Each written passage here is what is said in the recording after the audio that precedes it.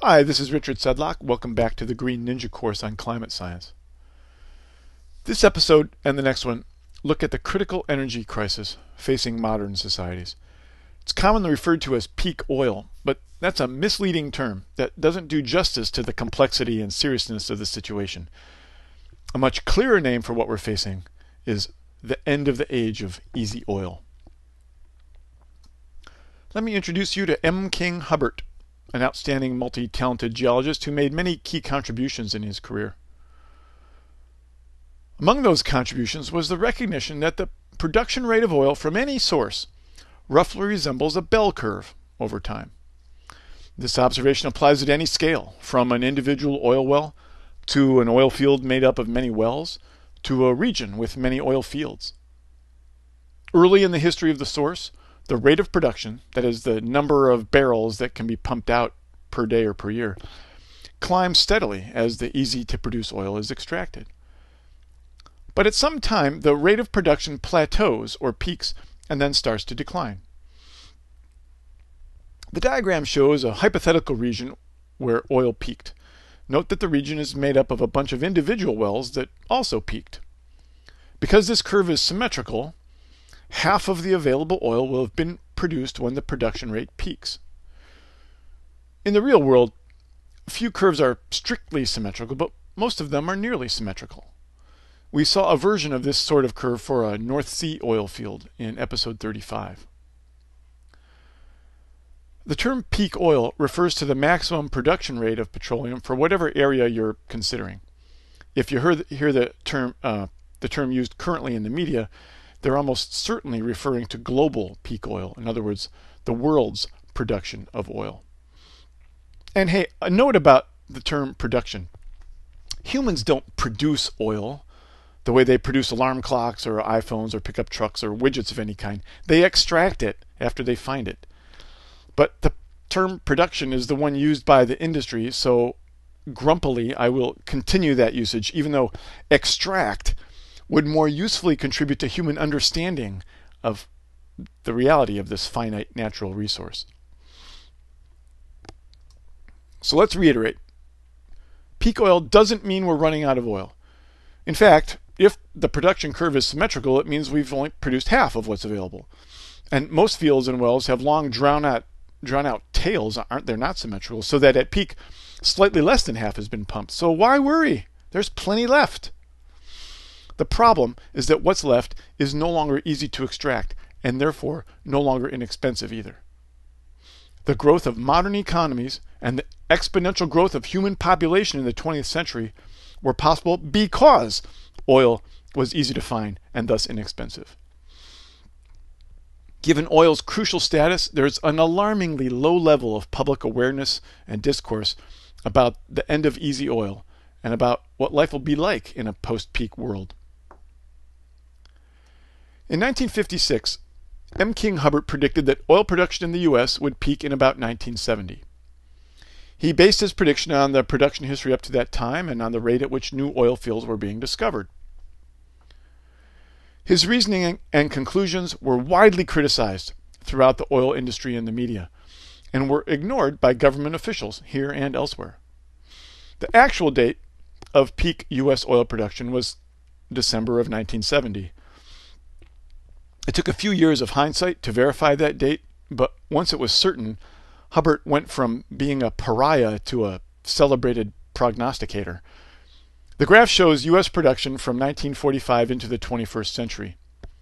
The blue line shows the production from the lower 48 states, which is what Hubbert was working with. Notice the nice bell curve shape. The red curve shows overall U.S. production that includes Alaska. The Alaskan fields were discovered in the 1970s, and so they were unknown to Hubbert. You can see the Alaska production boosted national production slightly, distorting the symmetry of the curve. But Alaskan production wasn't enough to delay the arrival of the peak, and in fact, Alaskan production has peaked. And since 1986, overall U.S. production has steadily declined. It's sort of leveled out in the last couple of years, but it's going to approach nowhere near what the peak was in 1970. In fact, we currently produce only about 50% of what we did in 1986. Well, let's look now at global oil production. In 1969, Hubbert published this figure. It shows two projected oil production curves for the world. The black one peaks in 1990. The blue one peaks in 2000. The two curves were calculated using two different published estimates of how much oil actually was available in the world. In 1974, he split the difference and suggested 1995 as the date of global peak oil, with the caveat, if present trends continue. But the present trends most definitely did not continue. From just about the time of his later projection into the early 1980s, the Arab oil embargo, the Iranian hostage crisis, and a severe global recession led to a significant decrease in oil consumption by the U.S. and the other non-OPEC nations. By the way, I've been using OPEC if it's familiar, but in case it isn't, it stands for the Organization of Petroleum Exporting Countries, which is a cartel of the 12 developing countries that are shown at the bottom of this slide.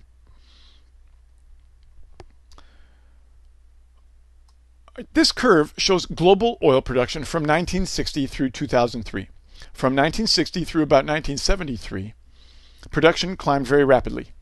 This was the later part of the age of easy oil. U.S. production was still increasing, at least until 1971, and no one talked about expensive gasoline or conservation measures.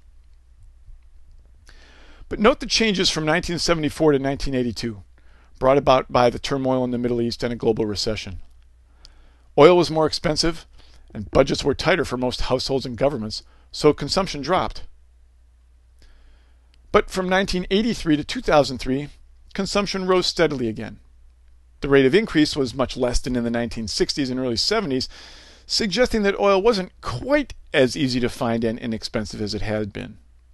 Still, increasing production helped fuel growing economies in China, India, and elsewhere, and of course the developed nations continued their consumption. And the production continued to increase right past Hubbert's projected peak dates of 1990 and 2000. So he was wrong, right? Well, he was just a bit early. His estimates thrown off by the temporary decline in consumption in the 1970s. This multicolored curve is among the best evidence that peak oil has arrived. It's an important and complicated graph, so we'll examine it closely. First, the colors. The green shows the production, globally, of conventional crude oil. The light blue shows oil that was collected from natural gas liquids, which I mentioned in episode 34. The red shows oil that was produced from biofuels and tar sands. Note the vertical axis on the right, which only goes down to 60 million barrels a day. We're looking at only the top 1/3 of the graph. The other 2/3 are omitted because they're just solid green. It's all crude oil. Well, whether you look at just crude oil, the green, or the combination of all types of oil, global production has not really risen since early 2004. It's leveled off on what analysts call a bumpy plateau, with minor, short-lived increases and decreases that don't hide the fact that production is no longer increasing regularly. The brown arrow points to the plateau in conventional oil production, and the purple arrow points to the plateau in total oil production.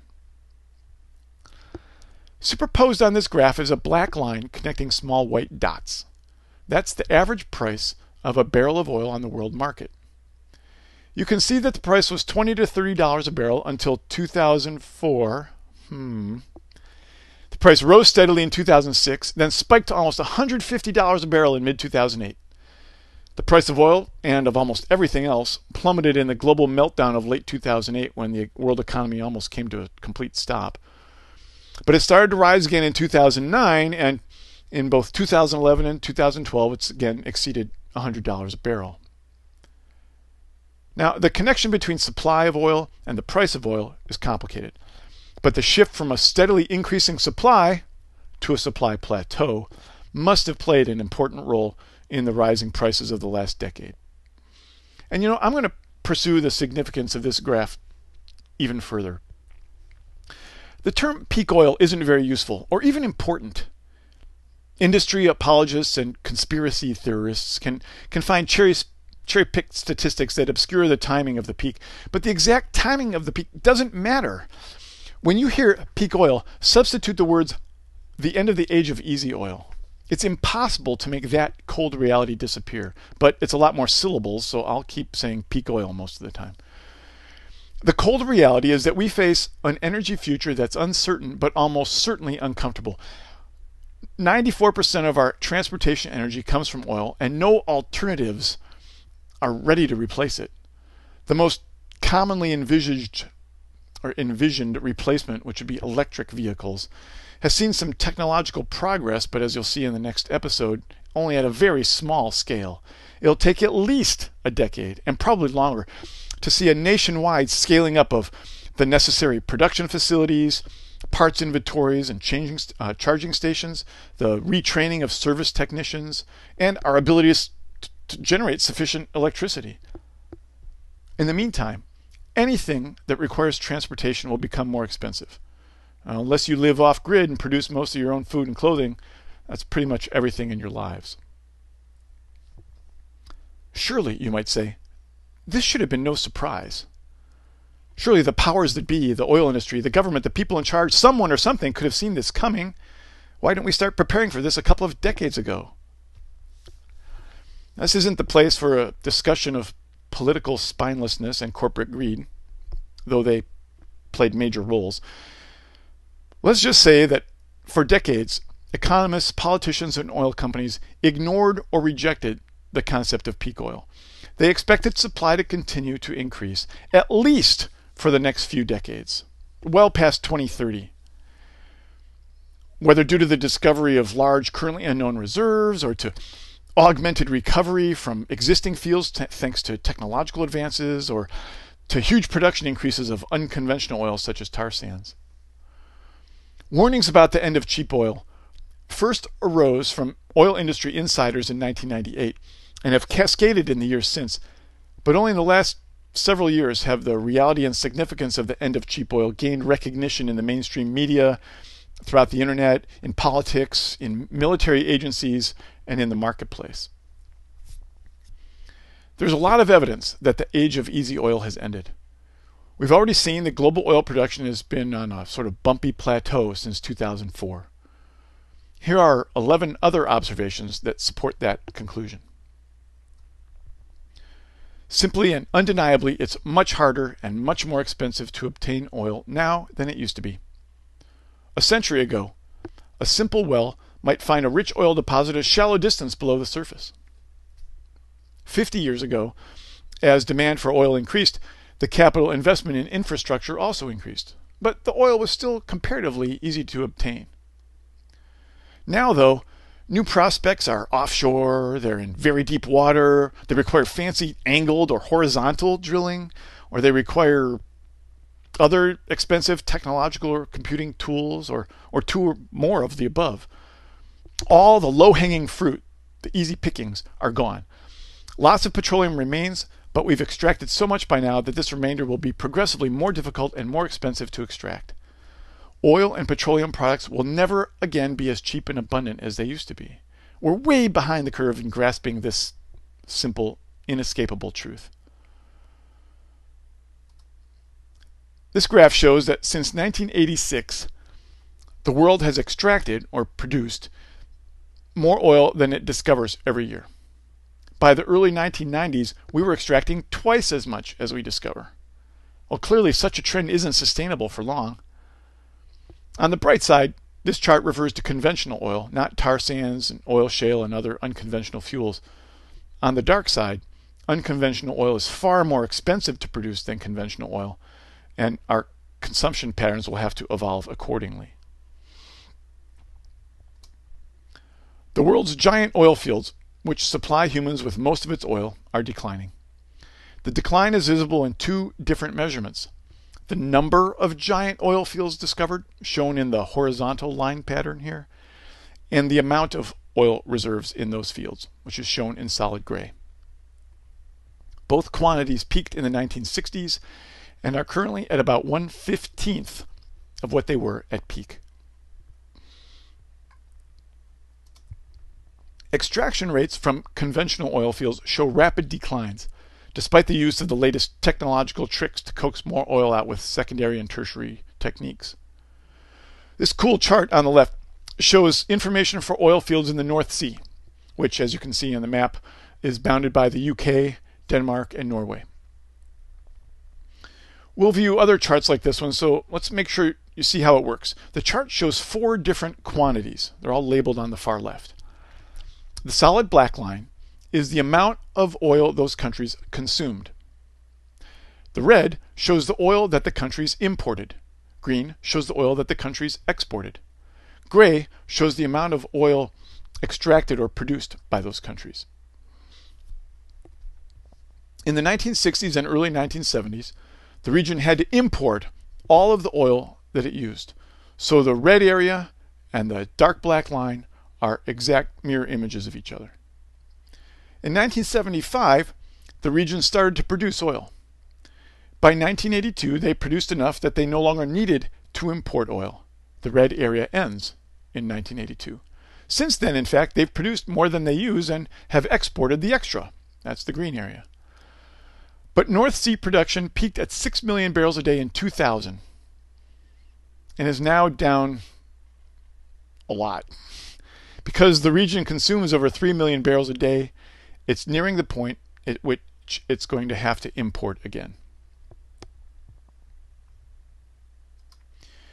Here are similar diagrams for the countries of North America. Let's start with the US, which was the world's largest oil producer in the first half of the 20th century. US consumption of oil was so high, however, that even by 1960, the US had to import oil to supplement its domestic production. Since about 1993, over half of the oil used in the US has been imported. In recent years, the US has imported 60 to 65% of the oil that it uses. 2 of the US's biggest suppliers are its immediate neighbors. Canadian production has increased significantly since 1990, allowing it to profitably export oil to the US and to other countries. Mexican production boomed in the late 70s and early 80s, and for a 25-year period, the country exported about 2 million barrels a day, easily its chief money-making export.